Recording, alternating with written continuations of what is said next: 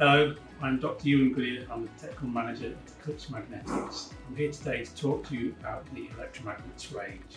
We have two styles, the energise to hold and the energise to release. The electromagnets are basically copper coils with steel work. Copper coils, example here, wound around a bobbin, and you pass an electrical current through it, usually a DC current, so you have a DC magnetic field going through.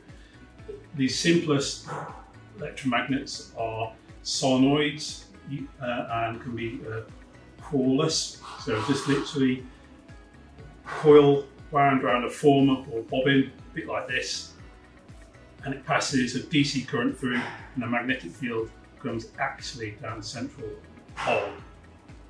You can then have iron cored versions where you have a ferritic part, mild steel or even magnetic stainless or iron down the middle, and that actually amplifies the magnetic field because ferromagnetic materials conduct magnetism much better than air does. Following from the wound coils to create an electromagnet, we have a little demonstration version here. Two electromagnet coils, and we passing a DC current through it, place it onto the mild steel plate, it clamps. The magnetic fields pass through this coil, through the steelwork, and back around through here to complete the magnetic circuit.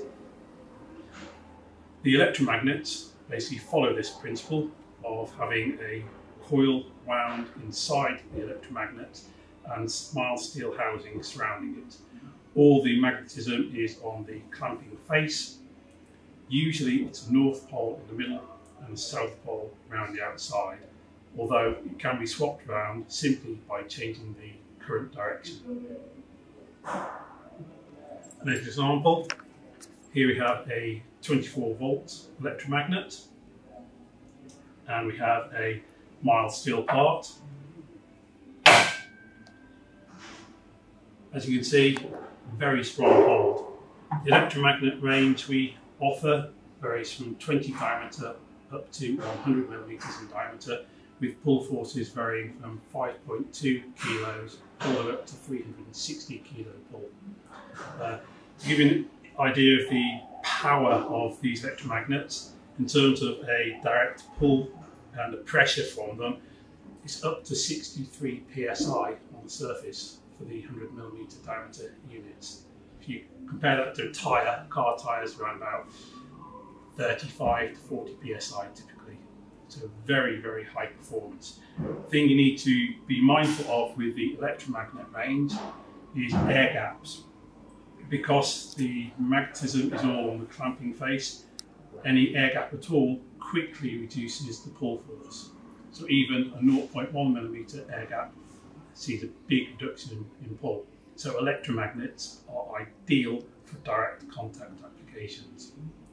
On our electromagnet range, we offer armature plates that are designed specifically to go with these electromagnets, and our pull force ratings are based on the electromagnets working against our armature plates.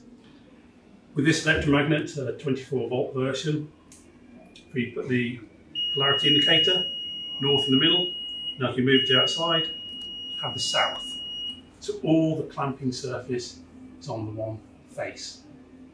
The electromagnets have duty cycles, anything up to 100%. So in theory, you could operate this all the time, constantly. You have to bear in mind when you do so, because it has a coil in there and has a current, you have an I²R power loss, and that ultimately becomes heat. These smaller electromagnets generally get hotter because they have less surface area for doing cooling. The larger electromagnets, by being much bigger, a larger surface area, they cool better. So in your applications, you need to be mindful of how these units will heat up. Typically, the smallest units will get up to maybe 60 to 70 degrees C, about the temperature of a cup of tea or coffee. But in your application, if you have cooling, say other steelwork behind it to help cool, the units will run less hot. And also, if your duty cycle is less, it's on for less time, so it actually runs cooler. So your application will determine the temperature that these units will operate at. In terms of the pull, to demonstrate this version. Very strong pull forces from these units. From electromagnet range 20mm diameter up to 100mm diameter, we go from 5.2 kilo pull all the way up to 360 kilo pull, and that's based on use with our armature plates, which are designed specifically to go with the electromagnets. In terms of turning off, these electromagnets may have a degree of residual magnetisation with them, so they may sometimes be less prone to releasing immediately, but generally if the pieces are heavy enough, that's not a problem. If that does become a problem, we recommend our ESPM versions, where we can switch these on and off, and these will eliminate residual magnetisation. The alternative range for electromagnets are our energise to release. Here I'll demonstrate the energise to release electropermanent magnet, with the permanent magnet in the middle and no current through the coil. Take it to the mild steel part you want to clamp onto. Holds really firmly. If I now pass the current through, the current now gives a change in the magnetic pathways on the inside, and that causes the unit to release because there's no more magnetism on the interface. Here I will demonstrate the electro holding magnet, or the energise to hold electromagnet. When there's no current going through it, magnetically dead.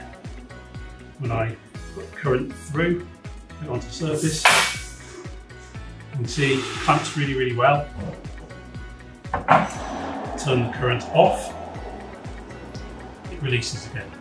So this only holds while you have a current passing through it. It's got to be a DC current. Our energise to hold and energise to release electromagnets are designed for use with our armature plates, and the pull forces are given with those armature plates in use. You may wish to use other steelwork for your application, but bear in mind a few rules. If your steelwork is rusty and or very thin, you will get a reduced pull force. So although it holds, it's very easy to pull it apart. If there's not enough overlap between the steelwork and your electromagnet, you will get reduced pull force as well. If you have any air gaps in the way, be it actual air gaps or physical air gaps such as non-magnetic materials, the pull forces are also greatly reduced. So for maximum performance, we recommend thick, mild steel to go with each electromagnet. As a good guide, look at our armature plate thicknesses recommended for each unit and work as that as a minimum thickness to use.